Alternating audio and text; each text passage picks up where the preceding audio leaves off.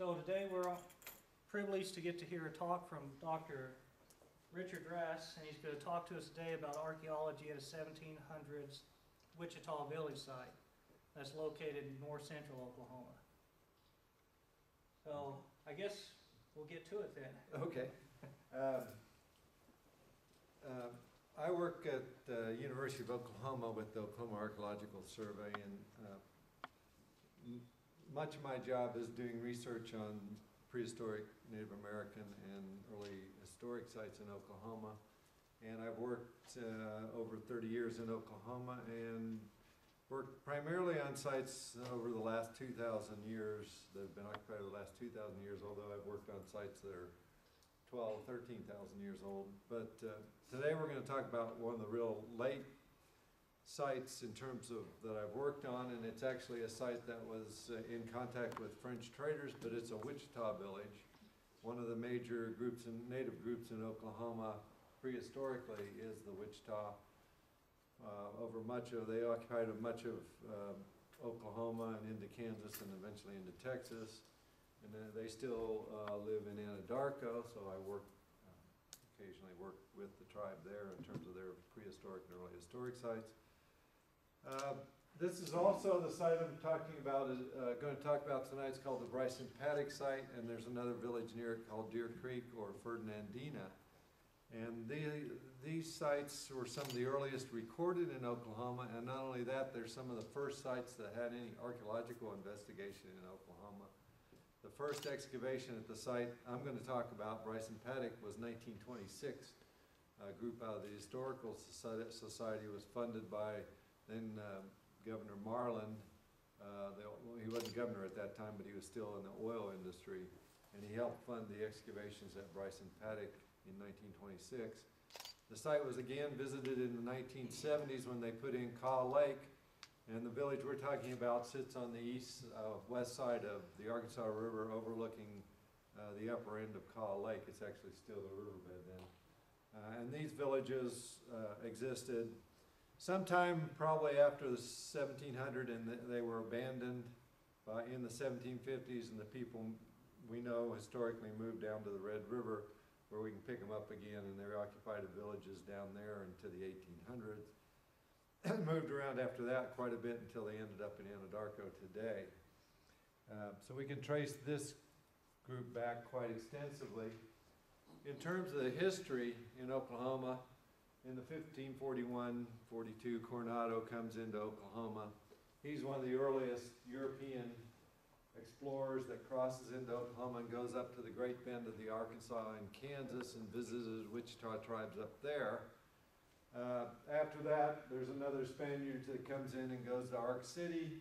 The sites we're talking about are listed as Ferdinandina on some of the earliest maps we have of the area, but those maps were made in the 1780s. And then we have various French explorers, with Lahart, one of the earliest ones that comes into Oklahoma from Nacogdoches Post in Louisiana. So this gives you a little background about it. Ferdinandina is actually a pair of villages, as I said, and they're both Wichita villages. And we're going to look at one of them. The other village, Deer Creek, has never been excavated and is now owned by the Corps of Engineers, and I'll show you a picture or two from there. But it's only about 1.5 miles from the village we're looking at today. Both of these villages have historic contact in terms of French traders. The French traders are coming up the Arkansas River from New Orleans, basically, trading with various Indian groups and eventually the Wichita in Oklahoma, and trading for hides, bison hides, meat, taking it down to New Orleans, and most of the hides are shipped over to Europe, and they appear in various products in France and across Europe. At the same time in France, there's beginnings of the Industrial Revolution. They're using a lot of hides for belts on machines, but they're using hides for everything from floor coverings to wall coverings to chairs, etc. So hides are in great demand, and it happens to be a time also there's a bad disease among the cattle in Europe, and they had to slaughter a bunch of them, so the demand from the New World for the bison hides increases dramatically in the 1700s. Between 1740s and 1750s, they're shipping probably hundreds of thousands of bison hides to Europe from not just Oklahoma, but from North America. And we have some records on that, except they're not very good. Laharp met Wichita groups. These are going to Wichita, Kansas. He met Wichita groups near Tulsa, modern-day Tulsa, and the two villages we're going to talk about up on northern Oklahoma, and they moved down to south central Oklahoma in the 1750s, and we have documentations of these same groups down there up to 1800s. In terms of the archaeological complexes, there's a lot of them in Oklahoma, but I just wanted to show you, we know of Wichita Indian villages along the Arkansas and Kansas and in western Oklahoma that we know are Wichita, and many of the villages that predate going back 1,000 years are predecessors to these Wichita groups. The Wichita Indians today are made up of what were various subgroups back in prehistory that were spread out over Oklahoma and western Kansas, and they formed the tribe we know today as the Wichita, but at times in the past they actually had conflict with each other, and then eventually with various other tribes. So they weren't one cohesive unit until probably in the 1700s. And just an idea of western Oklahoma, these are a few of the major sites that we know of that relate to the Wichita and Texas Panhandle, Oklahoma, and north central Oklahoma and southern Kansas that date from about 1600 to into the 1700s. Again, the two sites we're talking about are up here. All the sites in red have some kind of evidence of fortification structures built by the Wichita Indians at this time period, and including sites in western Oklahoma and the Texas Panhandle that predate European contact. So they were building fortifications in the 1500s before Spanish or French got here. And we know that from the excavations and the radiocarbon dates we have. Ferdinandina appears actually on the 1860s map. Nobody knows where that name came from. Some people attribute it to a Spanish or French royalty, but nobody knows what that means and why it appears on this map. But it's roughly in the position for the two sites we are going to talk about. It's the earliest documentation of them. We do have historic records from this site. When the French came up the Arkansas River to these two villages, they traded with them, but they also wanted to trade with groups out west, and their main aim was to go to Santa Fe and trade with the Spanish and get a trade going back and forth. These Frenchmen that were coming up the Arkansas River are individual traders. They're not setting up posts up here. They're living among the Indians, collecting hides, helping them process them, and then they're probably floating them down the Arkansas River in the spring when there's enough water in it to get them down to New Orleans and shipped out. Then they come up again with trade goods, trade with the Wichita. And they're trading with other groups to the east also, and then eventually to the west. Well, various individual traders got up here, and they used the alliances the Wichita had with Comanche and other groups to the west, and went out west to Santa Fe. And as soon as they got to Santa Fe, the Spanish were so paranoid about what the French were doing that they arrested the traders there, interviewed them extensively, took them down to Mexico City, interviewed them down there, and sent all this material and information over to Spain to tell the king what's going on. So we have those kind of records. Now, they're not talking specifically about these villages and all that record, but it does tell about them here and there in those records. And we have these traders saying, we came up the Arkansas River, traded at two Indian villages in the upper Arkansas, and then we crossed over to the land through the Comanche to get here. And some of them mention fortifications at these two villages. Some of them mention how many people were at their villages. Some of the estimates are that at one of these villages there may have been 1,500 Wichita living in one of these villages. Now, earlier in time, these villages are much smaller. Probably a couple hundred would have been a big village earlier, and even smaller than that. When you get back 800 years, you get villages of 50 people maybe or less. And they're scattered along all the creeks in Oklahoma and southern Kansas. So we have a coalescence of the Wichita and the big groups at this time period, and the descriptions are very brief. There becomes chiefdoms, there's head chiefs, And there tends to be 2 villages at a time. We have evidence further east of another 2 villages. We think that's for defensive purposes. They're fortifying the sites. They have enemies among the Osage and other Native American groups. There's a lot of movement of people after European contact and pushing people from the east into the plains, and it creates a lot of conflict. When you get the horse with the Spanish, when you get guns coming in from the French, that just increases your travel distance and your conflict. They're raiding the Spanish for horses in Santa Fe, and they're trading out on the plains. The Wichita are probably the first plains group to get horses in the 1600s. After that, the horse spreads across the plains, traded up. Spanish wouldn't trade guns. French had no problem trading guns. They traded them all up there, along with other items, and we'll talk about some of the stuff we see as we go along. You can, if you have any questions, I don't mind asking as we go along. So. I mentioned the early excavation, the site, so we're talking about, were actually visited in 1914 and 15 by an historian from the Historical Society who later became president of the Oklahoma Historical Society.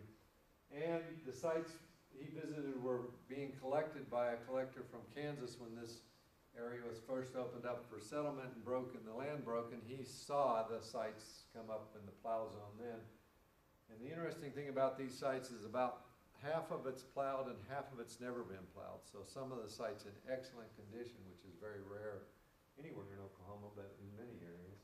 As you can see, there were some large collections when they broke the site out, and many of it is historic gun parts and other pieces of trade items that were different from anything we see in most of Oklahoma. And we still have very few sites with this time period in it. This is the first period in the early 1700s when the Wichita Indians actually had access to much trade goods from Europeans at all. So they're getting the trench trade goods, guns, axes, hoes, metal kettles, that kind of thing, glass trade beads, cloth, and other things were traded, brought up the Arkansas for these. Besides the bison products, they're also getting horses from the Wichita and taking them back to New Orleans. Instead of shipping horses over from Europe, they soon realized they could trade for them here. The ones that were captured from the Spanish were bred on the plains, and soon you had fairly large herds.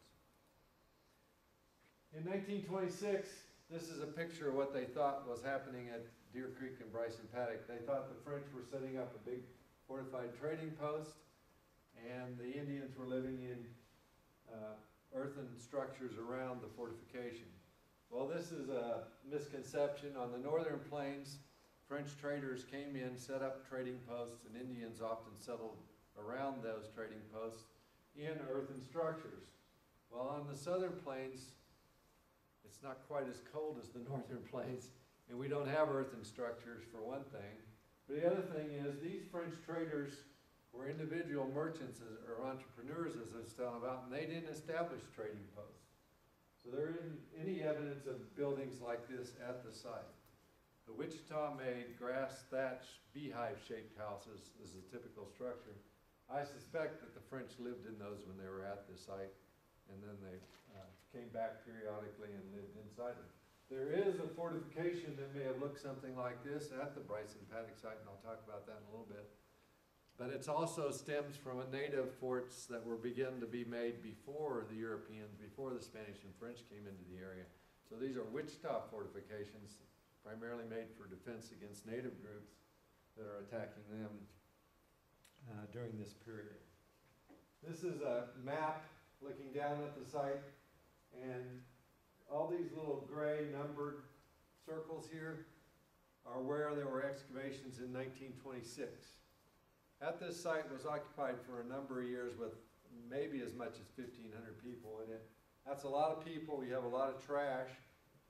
They tended to build up trash mounds. Often these were places where houses had burned down or been deteriorated, and they had a mound of trash to begin with, and they just added to it and covered it with soil. In 1926, they came and excavated these low mounds on this site that were still visible, and they were full of trash. They were full of artifacts, because that's where people threw their trashes, and you get pieces of arrowheads, pottery, all that kind of stuff in these mounds. But instead of being earthen lodges, they're trash middens. They're places where you bury your trash, like if you go to Oklahoma City, you can see trash mountains next in parts of Oklahoma City now that we have. Same type of thing, but these mounds stand about 2 or 3 feet tall and cover area anywhere from 25 to 40 feet in diameter. They excavated completely 11 of these, and they made a map of it, but unfortunately in the Historical Society records, we still haven't been able to find the map. But you'll notice the fence lines here. There's 2 property owners on this site, the half-section line. And so we can get an idea where, from their descriptions, where some of the mounds were roughly excavated. The black in here is where they excavated in 1975 before they put in Kaw Lake. This site actually sits on a high ridge above Kaw Lake, but it was going to be partially bought by the Corps, but it never did get purchased by the Corps, but they did do some excavations in 75 and 4. So that in one of the things about the 26 excavations, it's not only one of the earliest excavations, but it's also one of the first excavations maybe in the U.S. where they actually used screens. Usually they dug and they didn't screen the material until the 50s and 60s when somebody had the idea. The guy that came up here decided he wasn't finding the small beads and stuff. Be a better idea to screen it, and they actually screened all the material they were excavating. Unfortunately, they didn't save anything except the really good artifacts. So we don't have very much. In other words, modern archaeological techniques weren't used. Here's an aerial photograph of the area. This house sits on part of it, and you're actually looking at part of the site here. There's still some more of it. This is the ridge line, the bottomland for the Arkansas. You're kind of looking southeast. The site covers this whole area here. It's probably close to 40 acres. It's a very large site. Excavations in 75 centered in this area, and the mounds were scattered both in the plowed field and the wheat field. These 2 plowed fields have been plowed since the land was broken out in the 1890s. These pastures have never been plowed. Most of this, since it's 1700s, is the late period. Most of the occupation is in the plow zone in here. So this is the area where we see most of the artifacts that are still in place, and we can relate their activities. There's a lot of features that are below the plow zone that we've been working on here. Our excavation started in 2003. We excavated into a trash mound here, some pits and stuff here, tested a mound here, and then a lot of work has been done up in here because that's where we have evidence of fortifications. And while I've got this aerial photo, right in here, in this unplowed area, there's a remnants of a ditch that when we tested it, was evident that it was part of the fortification that had never been buried in because it's still an unplowed property. Both of these are private landowners, but we've got permission to excavate on there for the last 6 years. This is looking the opposite way. The edge of the bluff is about here. Again, you're looking at the house. There's now a house that sits over here on this property owner. Again, you're looking at the other field. Very large site. It extends from the section line all the way over to the bluff, from these trees almost to where we're taking the picture here. Very large area. Okay, the beehive-shaped houses of the Wichita. They excavated one in 1975 when they were in that pasture, finding the post molds where the structure was, a little depression where it was, the central hearth. This house from edge to edge is 40 feet in diameter. Very large structure. Most of the houses that are anywhere from 25 to 30 feet are the typical Wichita house. 40 feet would be a very large house.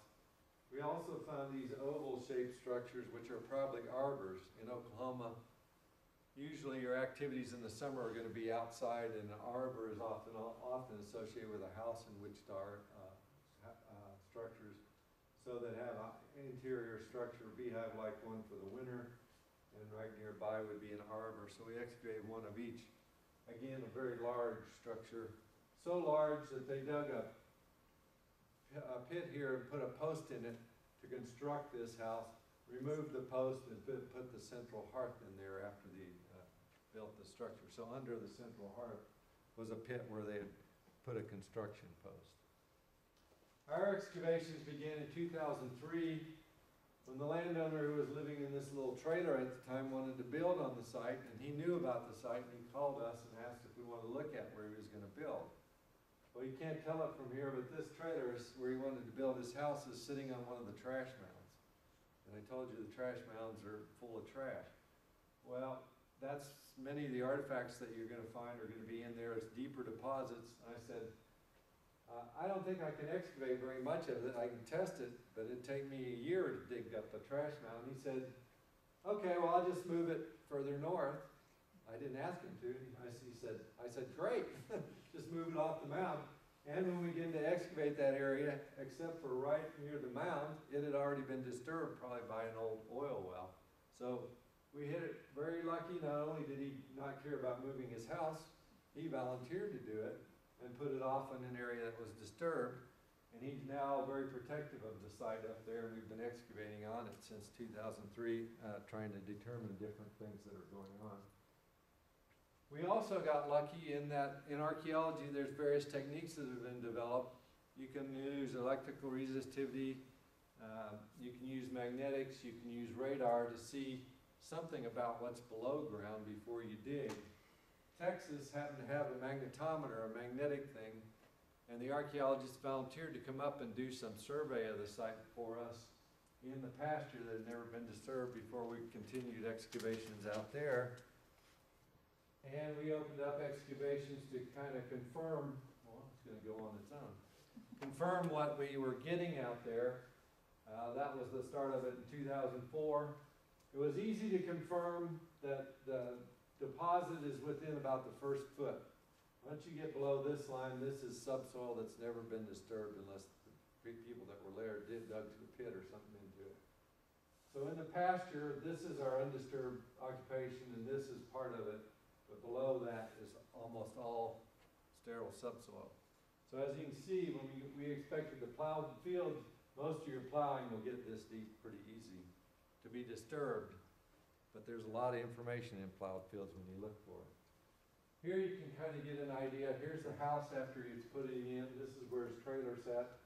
One of the mounds here, and there's actually another mound that go together. So there's two trash mounds there, which were, as we suspected, full of debris, including a very large grinding basin. I don't know why it's doing that. I can't talk quite that fast, but. So this is a grinding basin, the basin that you use with a handstone to grind corn or other things like this. This is a very, very large limestone basin. In fact, we couldn't get it out with two guys to get it out of that pit. It was in the bottom of a trash pit, of a pit that had been filled with trash, and they threw the big grinding basin in the bottom of it. One of the main features we see is these pits that they're using for storage. They use underground storage pits. And those are one of the features that are going to be still in the plowed field, but they're also in the pasture. There's actually a post hole in here, so this is probably associated with a house that was in the area at the time, near or under the trash bin. They lived here so long that houses were rebuilt or moved, or new ones built, and eventually they burned down or deteriorated, and many of those they built their trash mounds on. This pit is within 6 meters of the current landowner's house, but we excavated most of that area. We found, that you just don't get to see those pictures. I don't know if it's trying to hurry me, I think. There's a hearth, fire hearth here, but actually it was built over a pit. And this is a bell-shaped pit. It's narrow at the top and expands out. The reason to make bell-shaped pits is you can close them up fairly easy with the narrow neck. But also, these people were hunting bison, and often they'd leave these villages with very few people in them. You don't want somebody coming in and raiding your supplies if they do happen to come to the village. So many of these pits, which are outside houses, are covered over and disguised with narrow storage pits that can be sealed and covered over so you can't see them. And we have some ethno-historic evidence of this from historic tribes, that they were building the same kind of pits. These can go down 3 or 4 feet and be over 3 feet in diameter at the bottom, so you can store quite a bit of stuff in there.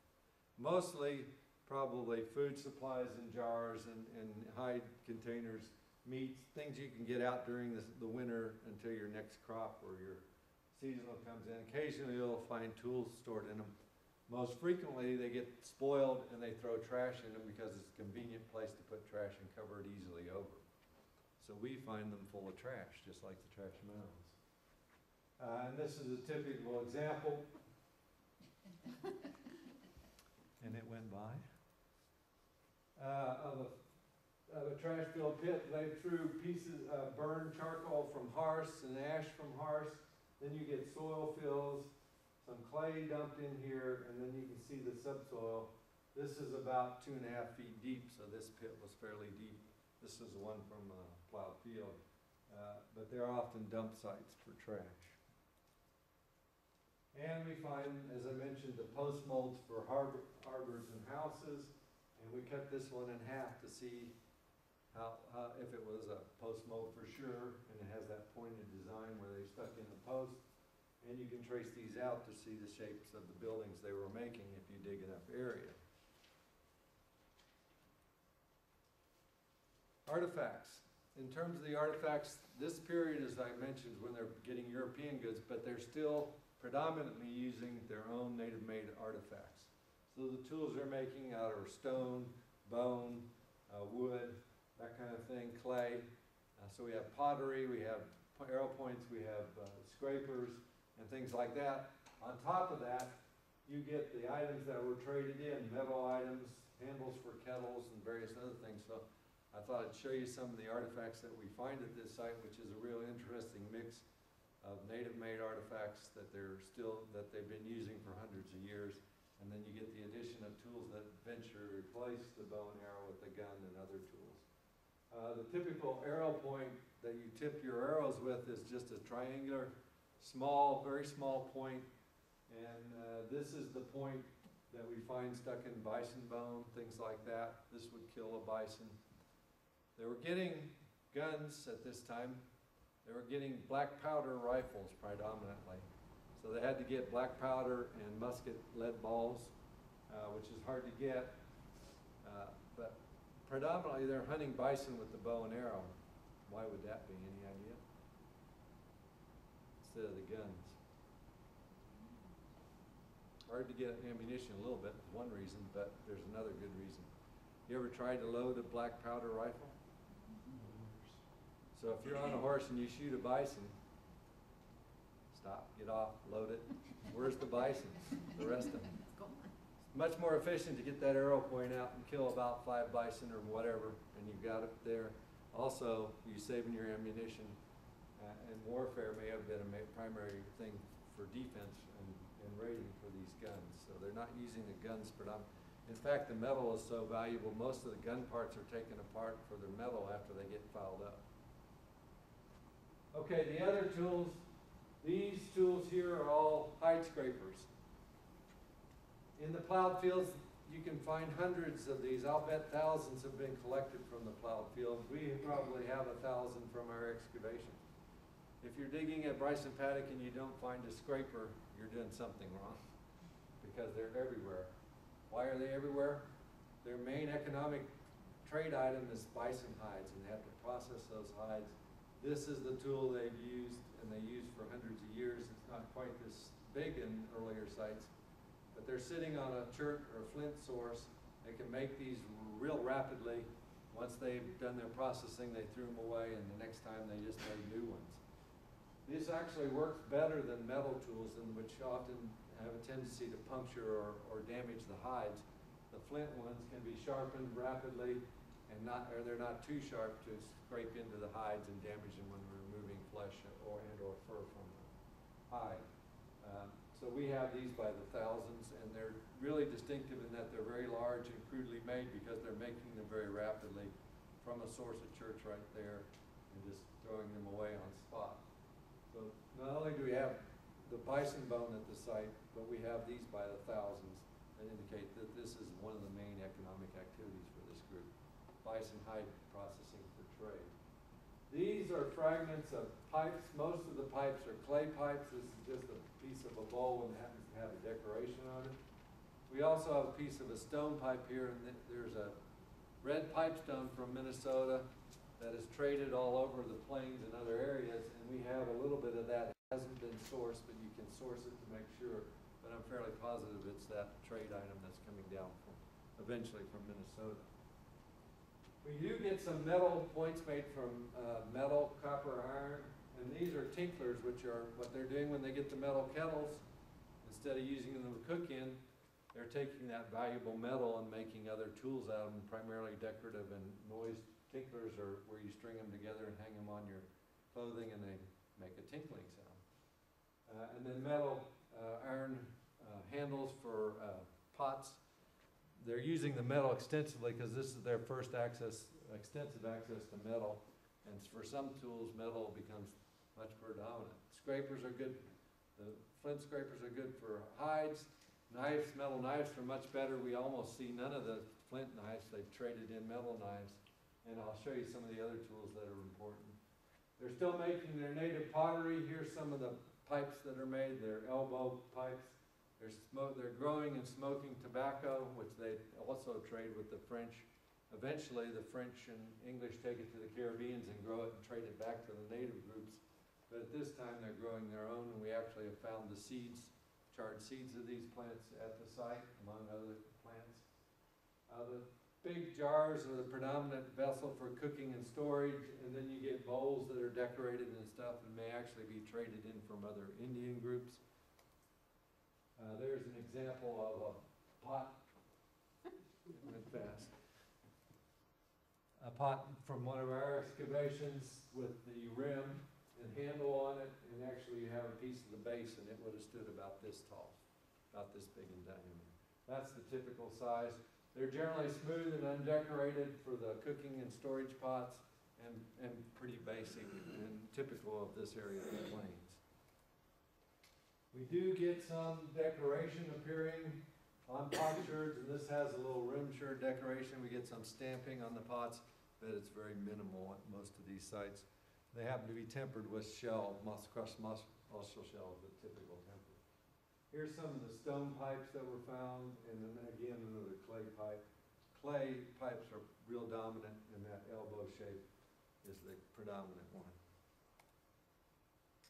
And I don't have a good, I can't keep a good picture up there. Figurines up here are common at this time. This is the head of probably an animal with kind of ears here. I don't have a whole one. Most of them are real fragmented. So I get leg pieces and things like that. But they're making probably horse figurines, people figurines. We don't really know what these are, if they're child's toys, if they're ceremonial, or if they have some significance, but they're real common in these collections at this time. Down in the Red River site that these people moved to, horse figurines with sticks stuck in them to hold the legs together and stuff have been found, and so they become even more common. There's the scrapers. We've done an extensive study on scrapers. And in terms of how they're using them and why they're only shaping them so much, and it appears that, exactly as I said, that they're really just utilitarian tools where they're not putting much effort into making the tool because it's so readily available material. The arrow points, as I mentioned, are all triangular, small arrow points. And we have arrow shaft abraders, which are basically the sandpaper. It's sandstone with a groove in it, and you put these two pieces, you put your arrow shaft in it, and use that two pieces together to smooth your arrow shaft. So it makes great sandpaper when you don't have any.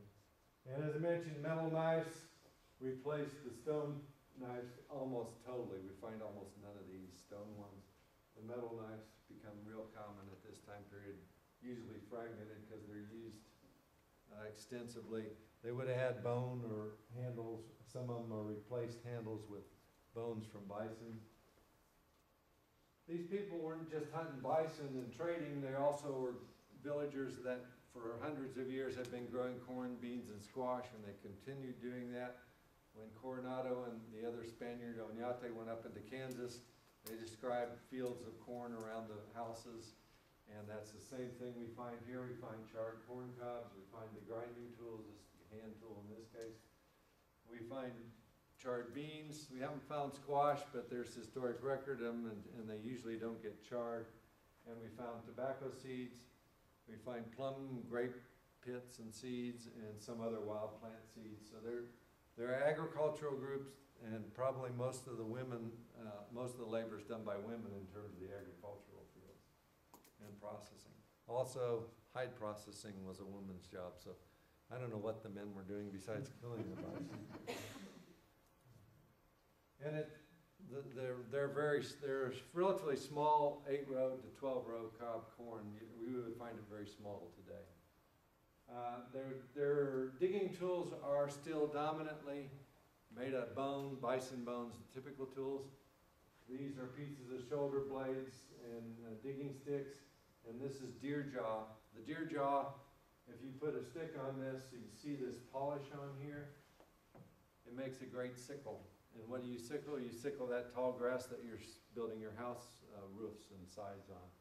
So you get these deer jaw sickles, you get bison scapula hoes for digging your gardens, digging sticks for planting your seeds. The most dominant digging tool is this bison shoulder blade, and it has high polish on this end. They're hafting it onto a stick on the other end. And you can see they split off the haft here to put a stick in here. And they're all usually worn or broken from use in the soil. And I'll show you, they're not only using them in gardening, but they're probably using them in digging pits and fortification ditches.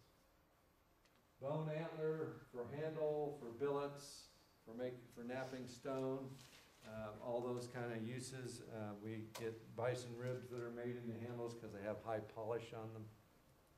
Some of them are decorated. This is probably a rib handle fragment that's been decorated. And then notice the scallops up there. That's probably used for processing squash, to take the flesh off the squash, the skin off the squash. And those little notches allow them to scrape that without it getting blocked up so much. Anyway, it looks like a digging tool, but it's probably a squash scraper. And squash, they could dry and make into pleated strands, and they could carry that with their horses. And it was a common on the plains to carry squash, dried squash with you for long trips, along with dried meat and pemmican and other things. So we have all the typical processing. Now there's a couple interesting things about this site. One is we have this huge village of 40 acres, and admittedly we've only sampled a small part of it, but since between 1926, 1970s, and our 2000 excavations, nobody's found evidence of a burial at the site. Not one burial. Those two huge plowed fields, nobody's reported burials plowed up. Wichita earlier groups tended to have villages with cemeteries adjacent to them, including the Ark City and big upper bend of the Arkansas and other sites in Oklahoma. We don't know where the burials are in Oklahoma. There are none at this village. Now, there's large areas of it that we haven't tested extensively, not even with the magnetics. So they could be there, but it looks like they're burying somewhere separately from this village, or at least a little ways away, because I feel certain from the amount of work that's been done in the pastures and the plowing in the plowed fields, we would have seen something. The other mystery is we know from the historic records that they're using horses. They have to get that amount of bison hides and stuff. You almost have to be able to transport a lot of bison hides and meat. And you probably have to go some distance from your village typically to get bison. These two bones are the only horse bone ever recovered from the site. They were from that 1926 excavation, which dug all those mounds, trash field mounds.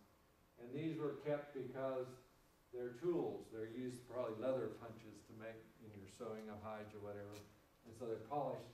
But it's actually the metacarpal metatarsal of a horse, fourth metatarsal of a horse.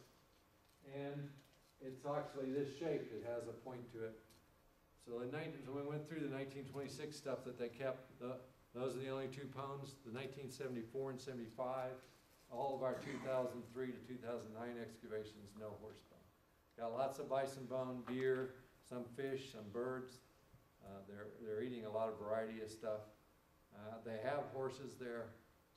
What they're doing with them or where they're dying, I don't know, but they're not showing up at the site. So that's the two of the mysteries we've got at the site, where where all these people were buried at, if there's 1,500 people there, and where are the horses at? Where did they end up at? Okay, those are the native stuff. The guns are typically ornaments that were on guns, gun barrels, trigger mechanisms. That's what preserves in the archaeological records. We don't find the whole gun with the wood stock and stuff. It doesn't preserve, the wood doesn't preserve, but also, as I mentioned, they're tearing these guns apart for the metal when they become fouled up. These are some of the butt plates, other parts, mostly decorative parts on the guns that are stuck on the guns. Some of these are modified. Some of these are used as scraping tools and stuff like that, but many of them are so modified that you can't tell what they were doing with them, and they're in small pieces. This is the sum total of gun barrels from this site, and actually there's a few from the other village found in the surface. All of these, the ends of them have been smashed down and they're using them for wedges or prying or something. Again, the iron in these guns is so different from the bone and wood tools that they have, that they're using them for implements. Many of them probably for wedges and some kind of prying, because they're really flattened on the ends. There's only been one gun barrel which wasn't flattened that I know of. The other thing that flintlock guns is you get the flints that are used to spark the black powder. These are gun flints. You get a few that are made from French flint that's brought over with the French.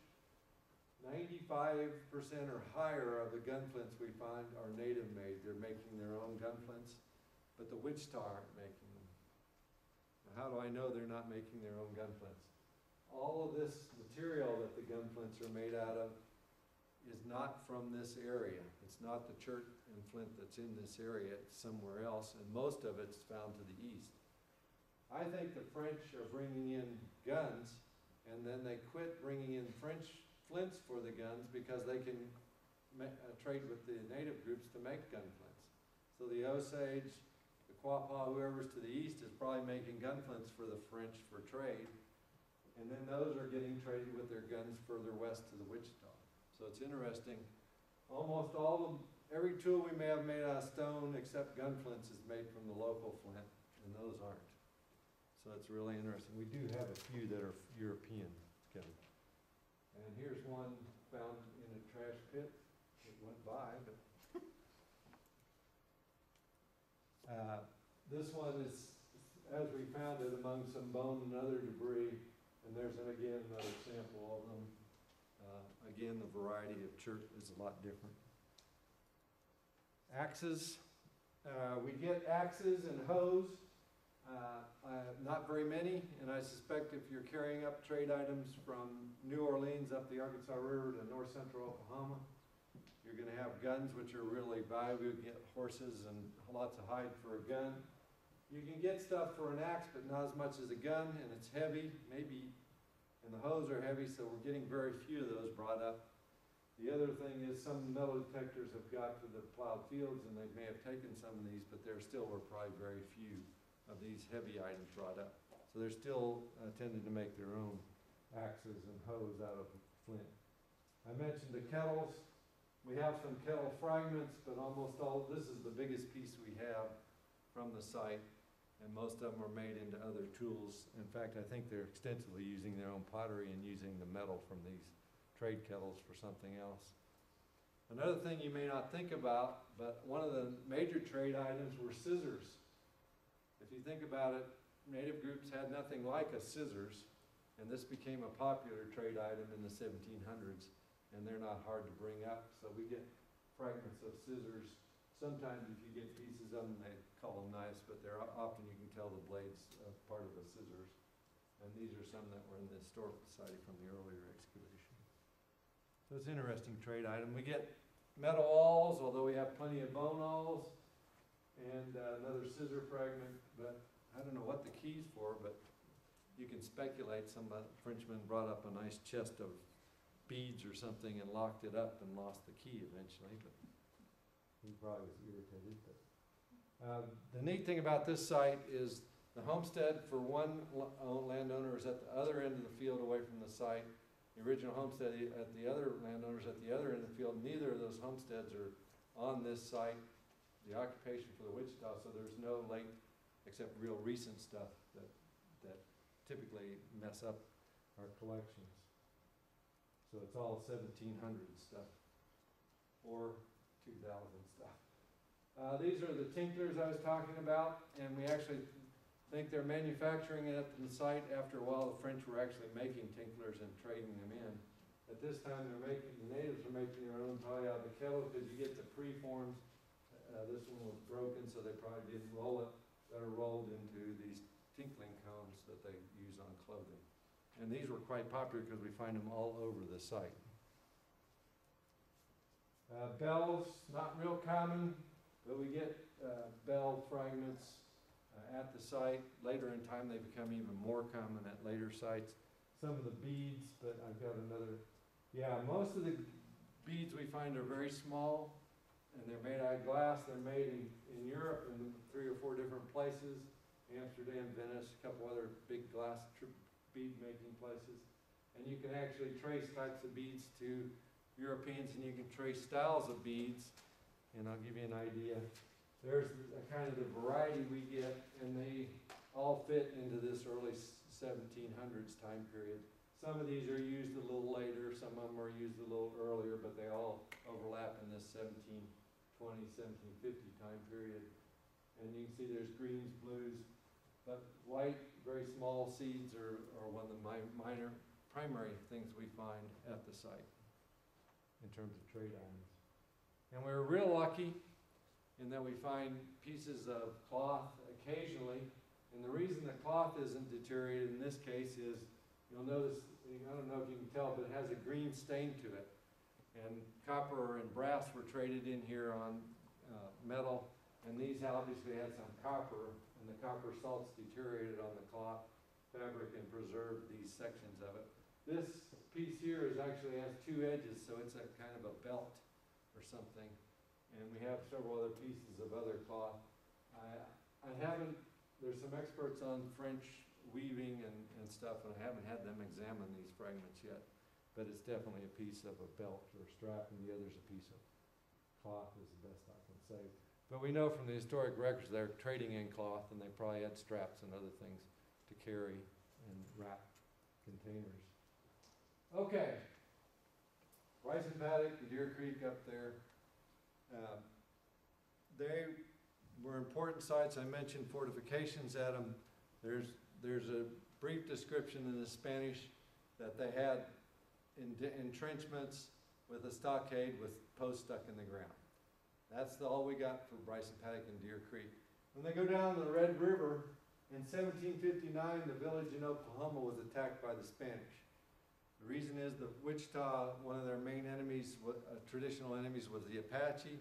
The Spanish were trying to bring the Apache into missions near southwest Texas and near San Antonio. And the Spanish and their allies, the Comanche, who hated the Apache, were afraid that the Apache would get all the trade goods. They went down there and destroyed that mission that the Spanish were trying to get the Apache into. So the Spanish came back to attack them. Well, when the Spanish got here, they found this great fortification with Comanche and other allies around it, and they were promptly repulsed and sent back on the run and left a couple cannons there that the Wichita captured. And the Spanish typically didn't want to report that they'd lost to a native group to the king, so they said, we attacked this fort that the French built, and there was a French flag flying in it, and so it was the French's fault, and that we couldn't get revenge on them.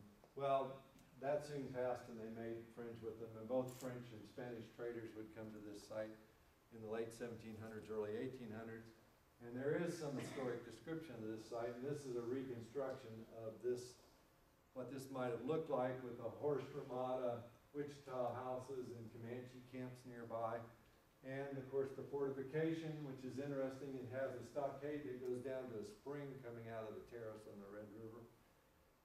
And one other thing that's not depicted on here, it describes interior features of the fortification and how it was made with the ditch and the dirt piled up in the palisade, even how big the logs were and how they were placed in there. And one sentence says, inside the fortification there were subterranean structures where people and supplies went when they were under attack, were kept and people went when that weren't combatants went when there was an attack. I mean, that's important for Bryson-Paddock because we think we are excavating on that. Fortifications, this is the other site near Bryson-Paddock, a mile and a half south. It's on the terrace. And can you see this ring here? This has never been plowed. This has been plowed. This is the sister village to Bryson-Paddock with the fortification still intact and a trench that may have been palisaded going down to a spring on the creek and the Arkansas River. So we know there's a fortification at this site. This one's never been excavated. So we don't know any more than that. And there actually may be two ditches here on this side and what's been called I forgot the term. Anyway, a little, I'll think of it in a minute. On the fortification, there's a extension on it.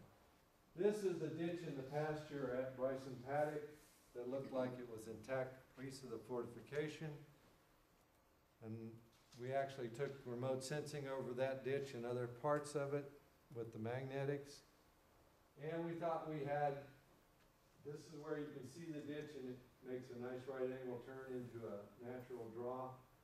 And it probably came around here, we thought.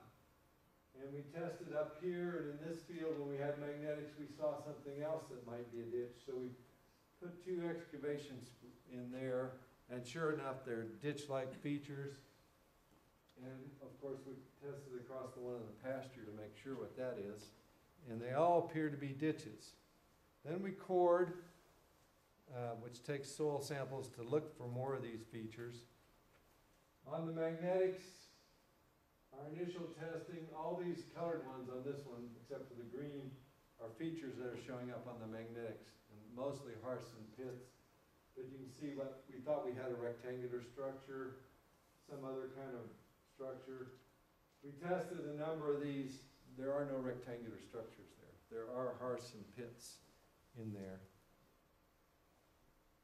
This is what a magnetics of a mound, trash mound looks like, and this blue means there's a lot of activity going on there, and you'd expect that in a trash mound. We also thought we had a circular house, which I'm not going to point out here because we tested it and it wasn't. So magnetics have problems, but one thing they show up, see the ditch? Showed up real good, but of course this is the one you can see in the wheat field, the unplowed field. Now there may be another one out here, and you can see other mounds, and I don't know if you can see this black spot in this mound. That's where they tested it in 1975, so it showed up that excavation. Really nice. And there's some other in there. So we went back and cored the ditch and cross-sectioned it. This is the ditch again. And this would have been the outside if it went around, and this would have been the inside, but there isn't much piled up dirt on the inside, so that's a problem. And here's the magnetics for the wheat field to the north. Can you see that? And then I thought that other one come up here, but you won't be able to see that very well. So there's what, when you cross-section one of them, can you see that dark lens of soil that goes up? That's the cross-section. We took a square through that upper trench, and there it is in profile. So there's a trench there. It's about we do in meters, 3 meters, about 9, 10 feet wide, and 2.5 feet or 3 feet deep. So it's a nice trench, good fortification trench right on that line where you can see on the magnetics. So that's that one. And now we've tested these two, which we thought were on the same ditch. But notice there's lots of charcoal filled in here in the bottom of it, towards the bottom of it. And you can't see it in here, but there's post molds in there too. Strange thing to put in the fortification trench. We got the excavating, and this is the one in the pasture. There were 3 posts along it on the inside. Our idea then was they built the stockade from the bottom of the trench on the inside. Could be. Piled the dirt behind it.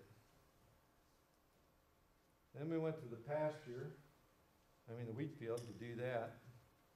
Did some more magnetics and found, when we excavated that, we found pieces of posts down in the bottom of that. And note, this is charred on the outside, but the inside has never been charred. It burned on the outside and preserved it enough to stay there until we excavated it. That's a piece of oak, by the way. But again, this is a post mold. In fact, this post mold is about 15 inches across in that edge of that trench. Again, this may have been on the inside. It's a really large one. Strain. There it is. So we excavated, we found actually a division here from a feature that's going this way and this way that had 3 posts in it. We thought it had a hearth. Well, that's another strange thing for a fortification ditch. Kept expanding excavations. There's no hearth there. That was a burned floor. This had a structure, post dug from the bottom of it down another 2 or 3 feet to put in substantially big posts and put a structure, a roof, over this 2.5, 3 foot deep trench. Strange. Again, no fortification trench is going to have a structure over it because you have a fortification ditch to keep horses and people from attacking you. But if you go back to the one on the Red River, inside the fortification were subterranean structures lining the inside. Well, we have that other ditch up there. This may be one of those interior structures, and there's another one right next to it. So we have something strange going on here, but we have, in this case, the white is the ditch, and this is not outside of it. So we have one more. Let's see. We went back and looked at our magnetics over in this area, and can you see this line? That's a fortification ditch showing up on the magnetics. There's a line in here, and there's a line up here. Okay. That summer of 2008, last year, we excavated and it rained a lot. The farmer never got his wheat in. So we went out here. Again, here's this one good line. Here's another one, and actually you can't see it on here, but there's a third one here. We tested all of these in some other areas. And there are fortification ditches out there. In fact, there's 3 of them. Those are not the ones. This is where we're excavating where all those posts were. You can see the edges of the ditch because here's the sterile soil in the wheat field. Here's where it's been dug below and it's filled with trash, so it's black soil, charcoal. When you get down to the bottom, it's burned. We didn't excavate to the bottom of most of these. We just wanted to see if there were trenches there. We probed to see how deep they were. And we went back to that area this year to find the edges, actually about 10 days ago, to find the north edges of that trench and see if we could find the west edges of that, what I think is one of those subterranean structures which has never been dug, let alone described very in detail. And lo and behold, our main finding was a hearth dug into the bottom of one of those burned trench floors. So you don't have hearths in fortification trenches and you don't have post molds. I'm very positive we have one of those structures described by the French and Spanish at the Red River site up here in northern Oklahoma. We have our 3 trenches that we confirmed west of there, so this would be inside them. We don't know where they all go. We've tested this one, no post molds in it. This one would go down into the pasture. I think it goes up in here somewhere, but the magnetics aren't really good. And who knows, but we've excavated now a larger area, more magnetics, 1, 2, 3, 4 trenches, and the one we're working on, which is a structural trench. Again, we've confirmed these in excavations in a number of places. Not all of them are confirmed, but we have probed them. So not only did they dig 1 fortification ditch, they dug at least 3 and maybe 4. All of these ditches were filled when they were still living there, and there are pits and hearths on top or dug into them. So maybe this 4th one is the last one. I can't tell you the order or if they were all open at the same time, but they were really fortifying this site. They were really determined to keep it fortified. And the trenches were filled in eventually with trash and soil erosion, and they probably built more. Whether they were expanding the fort out or contracting it in or had them open at the same time, it's hard to say. It's hard to see why you would have more than one open. This is our final, I just drew this excavation plan up. We have the edge up here now, but it's still going west. This north one, we have edges, and that's where the hearth is. So there's another structure coming this way off of this one. It's in this area, which is not coming out very good on here, but there is a big magnetic anomaly in here. But it's unclear if it keeps going, how far it goes. So our excavations 10 days ago gave us some edges, but it also opened up areas like, why do we have a Y-shaped structure with all these posts in it, and a hearth now on the bottom.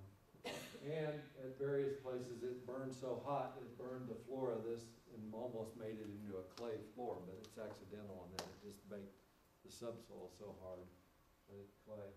So this was burned at some time, whether it was attacked and burned or they intentionally burned it, and then it was filled with soil and trash. They still lived at the site after that structure burned and filled that in. I can't tell you too much else about it. The site, that was the last slide, I thought I had another one, but the site is so big that, and so complex, much more complex than we thought it was. We're still learning about Wichita archaeology. The historic things I told you is all we know from the historic record, just little teasers. My next idea is to go down to the site on the Red River where they moved to. There is a fortification ring there, and look inside of it and see if I can see what that interior structures look like. If they look like this, that's what I've got, what they were describing in the 1780s, 1800s. That's the one, the Wichita site we've been working on extensively, and you can see there's lots of archaeology with just the Wichita archaeology in 16, 17, 1800s. Any questions? It's all as clear as mud, huh? Yeah. How does that magnetometer work? Like, how does that? The magnetics, the magnetometer, or they read soils have enough iron in them, especially in Oklahoma, that the iron aligns up north over time, or magnetic north. Well, when you dig soil and or burn soil, it realigns with the current. I mean, if you burn it, it highly realigns the magnetics with the current. They're all lined up together, so that's easy. When you dig it, you disturb that, and those trenches were dug, and I know they were dug 300, but it takes 1,000 or more years to get that magnetics back. So that shows up as the disturbed area, and not only that, the dirt they piled up on the other side, if you could see it in better detail than you can see on here, you could see that not only is there a ditch, but there's a place where the dirt had been piled up. And you can almost tell where the dirt had been, even though that field is plowed level now. So that's really neat, and the pits are the same way. They've dug, not only they dug them out, but they filled them with organic soil that's all turned around. So it if you can do it fine enough, it'll show those pits that are 3 feet in diameter, and various scales for the trenches. Obviously, we don't need it that much, but we need to recognize it when we're going across it. And that small part of the site, I still can do more magnetics and try and follow those trenches out in other areas. But even when you got one, like there was one faint one there that I thought might be one, and when I tested it, it wasn't there. So you have to make sure kind of with the archaeology what you're looking at. And so some of our archaeology is simply to see, is this magnetics really what a pit looks like at this site? And sure enough, it is. It's not what a house looks like, because those weren't houses. And so you have to do not just the magnetics, but once you figure out at a site something, I can go back to that magnetics of that wheat field and probably tell you there's pit here, here, here, maybe a hearth here. Most of them are pits because you have to be below the plow zone to be preserved. And actually there are places where there are mounds still, enough of a mound still there, and that shows up too. And then there are other anomalies there that I haven't had a chance to test that I don't know what they are. And there's big black, you may have seen big black dots on there, iron, which is probably with guns and stuff. is highly magnetic, and it shows up as a very big, and you have to almost take that out to see the other features. So, you can do subsurface radar, and I haven't done it at this site, but that might be a good for the trenches, because it tends to pick that up. And electrical resistivity and some other stuff, but the magnetics work real good at this site. And so we now have our own proton magnetometer that the dean bought us, and I've been using on the site, so we're real fortunate, and the students can now learn how to do it, so we're lucky in that respect. Yeah. So would each of the grass houses be occupied by just one family group, or would there be many family groups? Historically, especially at the Red River site, we have a little bit of documentation. There's usually extended family groups, or like, you know, 2 families or 2 generations or something in a house. There is slight evidence that they had some communal structures, and then chiefs had bigger houses. So whether that 40-foot house is a communal structure or a chief's house, it was not burned, and so it was cleaned out before, so there's not artifacts. There's hardly any artifacts in there to tell you if this was a prestigious person or a community area. When you get a burned house that's accidentally burned is when you get the best idea of what was going on in there, because they haven't cleaned it out. Everything they clean out, they throw in one of those old pits or in the trench, and we get artifacts out of there. But really, where they're when they're associated with a feature such as a house or something, you can tell activities, and maybe prestige goods are showing up there or something. And then we have no burials that give us an idea of prestige goods, but. So you know how long they occupy a house? Is that something that we built? It varies, of course, but most of those houses probably wouldn't have been occupied more than 10 years at that. And there is, I didn't point it out, but there is evidence of, like, putting in new posts to reinforce or reconstruct walls, maybe rethatching them to extend their life. And of course, they're grass, and they can burn accidentally, and they probably did at times.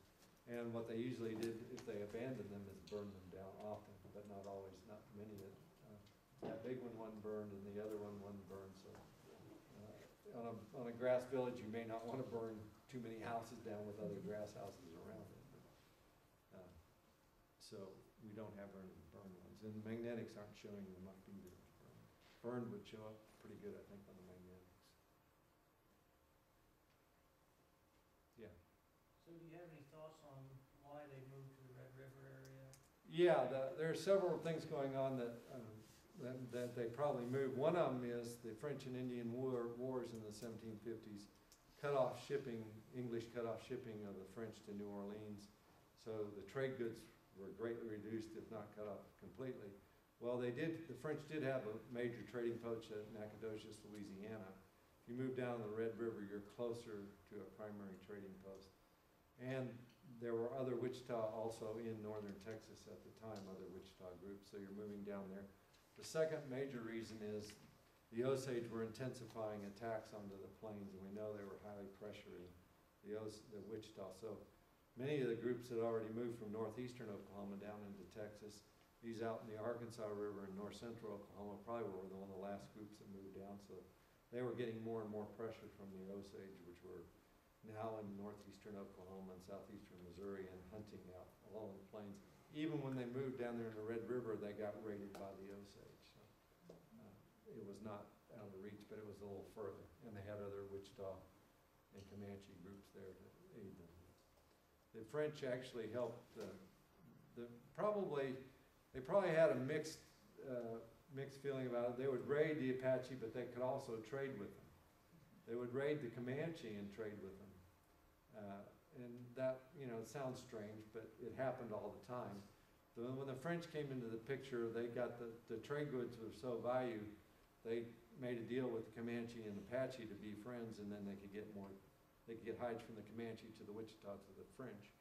Well, that treaty or that friendship became even stronger, and so when they moved down the Red River, it was intensified. And both the Comanche and the Wichita were enemies of the Apache, and that Comanche probably pushed the Apache out of that area of the plains in the late 1600s, early 1700s anyway. So they were in northwest Texas by then, probably the Apache, and then further south after that. Remember, there's lots of movement around it after about 1500 on the plains. So those are probably the two key factors for moving south.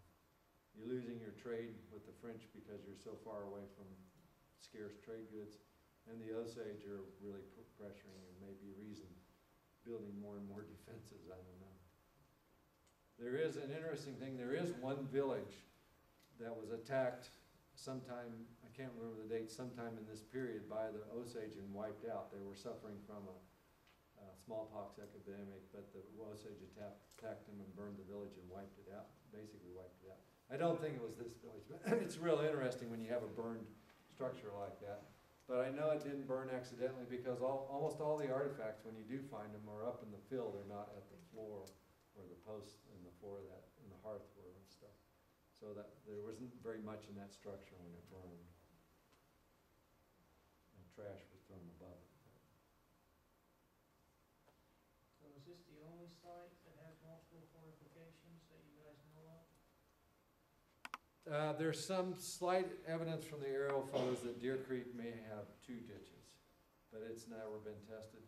There's a site on the Verdigris River in southeastern Kansas that is now destroyed, unfortunately. An oil depot was built on it in the 1920s, and then it was leveled when they took it out. But there's some pictures and drawings that indicate maybe 2 ditches there, but again, it's not clear. And part of a palisade was still there at one time. But again, most of that site was even destroyed by then, so it's hard. And there's another village nearby there that's described by a Frenchman that visited it in 1719. And we don't know where that, they may know where that village is, but it hadn't been tested. And then the villages near Tulsa, we found one that LaHarpe may have visited, or at least about that time period, and there is no indication on fortifications. It's now been destroyed by there's a paper plan on it. But there's some others in that area that maybe relate to it. But he never described a fortification at that site in 1719. So I think that the description of it, that may have been a small village at that time where other people were coming in for a big, maybe a fall rendezvous or something before going out hunting. And LaHarpe happened to hit them all there at that time, so it may not have been as big a village. But yes, nobody has anything like 3 or 4. There are villages on the northern plains of Mandan and some of those other villages which have 3 or 4 ditches in a pretty restricted area. All the occupation is inside them primarily. But it's different down here. Not everybody's living in the fort. I don't know how many people are living inside the fort. We know they're living outside of it also, so they just come in when they need to. But such a big village, you could get raids on it, but it'd be unlikely that you'd get a major attack that you might, because that's a lot of people. But remember, these people were going out bison hunting, so large numbers of, especially the warriors, may be gone at times. So we have pieces of information from historic descriptions later, and we're trying to piece them back into earlier time periods, but nothing fits exactly. We've got one fortification ditch down described at Red River, and we've got 3 or 4 up here on the same people at one site. Anything else? Thank you. Let's give Dr. Drass.